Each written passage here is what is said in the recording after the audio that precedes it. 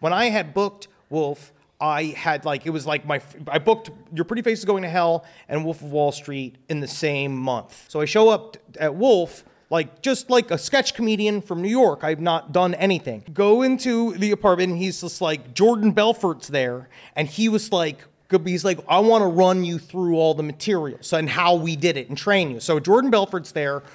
DiCaprio comes in and Jordan Belfort comes around to all of us. He's like, have you guys ever seen what $50,000 looks like? And we're all like, no. And then he took out this like pile of cash and threw it on the table and like money went everywhere. And then DiCaprio started popping all these fucking bottles at like 10:30 in the morning. It was honestly, it was incredible. And the whole time I was like, what the fuck? Like, this is the best morning I've ever had in my life. You know, like, man, that was fun, man. That was fun. It's gone, dude. It's gone. I'll never get back in that building.